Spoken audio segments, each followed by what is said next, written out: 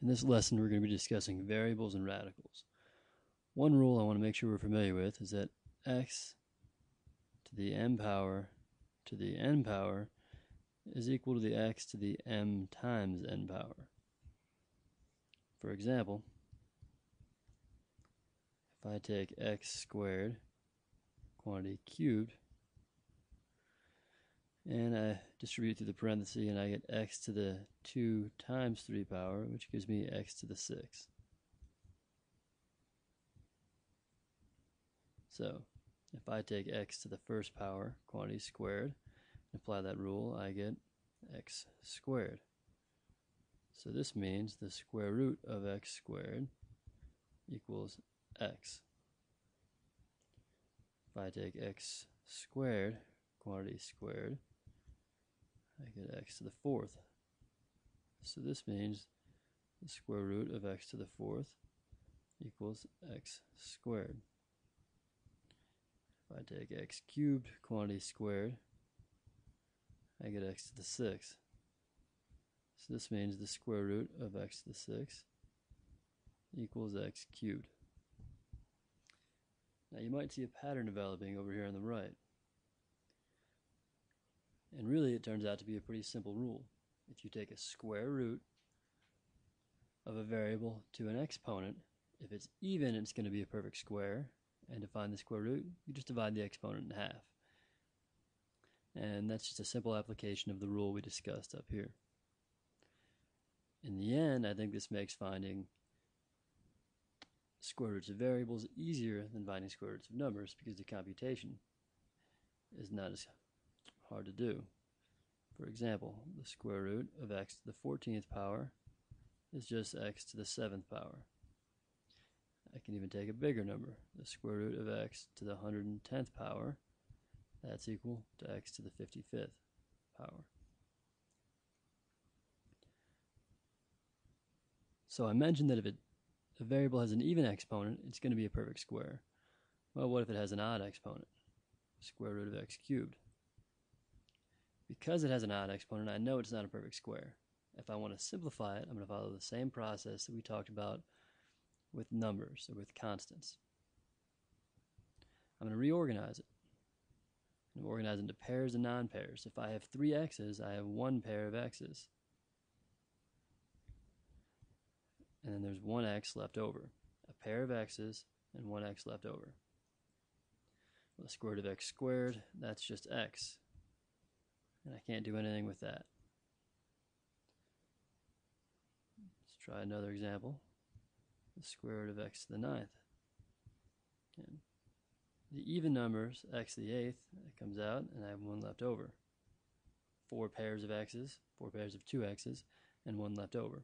Square root of x to the 8th, that's x to the 4th, because x to the 8th is a perfect square. And the square root of x is fully simplified because there's no pairs.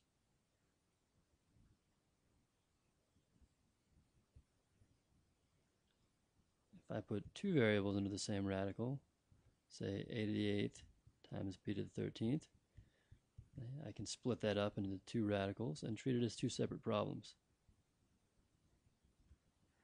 Well, the square root of a to the 8th, that's even, so that's a perfect square. That's a to the 4th. b to the 13th, it's odd, so it's not a perfect square, but I'm going to organize it into pairs and non-pairs.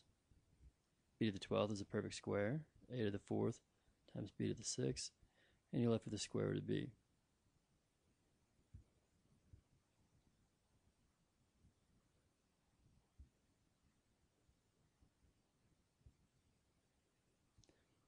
And if we throw a number into the problem, 40 a cubed, b to the 4th, c to the 5th. Again, properties of radicals tells me that I can break this apart into 3 separate problems. Square root of 40, square root of a cubed, square root of b to the 4th. I guess I should say 4 separate problems. 4 separate radicals. And I'm going to simplify each one. Now we talked about how to do square root of 40 in the last lesson. I could do a factor tree, and I won't go through all the work right now, but you end up with the square root of 4 times the square root of 10. And we'll come back to that. A cubed, and break that up into pairs and non-pairs. I get the square root of a squared times the square root of a. B to the fourth, that's a perfect square. So let's just go ahead and take the square root there. I get b squared. Square root of c to the fifth, it's not a perfect square, so I'm going to organize it into pairs and non-pairs. Okay. And as you guys do this on your own, you may not do every step like I am, but what's important is that you stay organized, and you don't lose any numbers, and you just try and follow along step by step. So now I've got pairs and non-pairs. Square root of 4 is a perfect square, that's 2. Square root of 10 is not. Okay, nothing I can do with that, so I just leave it as the square root of 10. Square root of a squared is a perfect square. Square root of a is fully simplified. Copy down the b squared. Square root of c to the fourth, perfect square, that's c squared. Square root of c is fully simplified. Now as I look at the problem, there's two types of numbers. There's rational numbers and irrational numbers.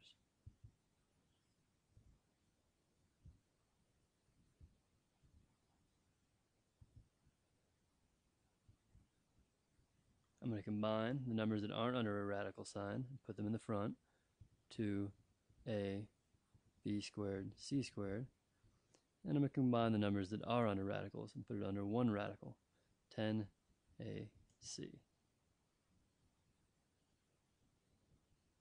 So when you have a long problem like this, just break it apart, take it step by step, and try to stay organized.